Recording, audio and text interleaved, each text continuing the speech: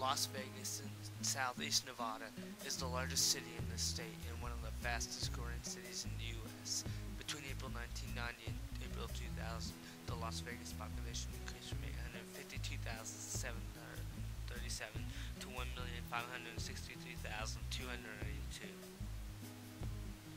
Las Vegas was discovered in 1829, first settled by Mormons. They abandoned their settlement 2 years later.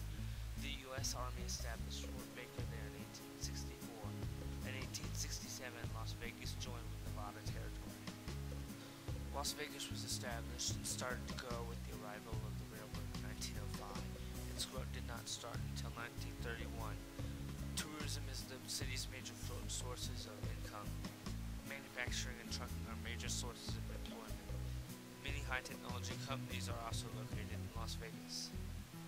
Taxes are relatively low in Las Vegas. There are neither city nor state income taxes because gambling and sale taxes are paid by tourists, which have allowed the city and state governments to avoid personal and corporate income taxes.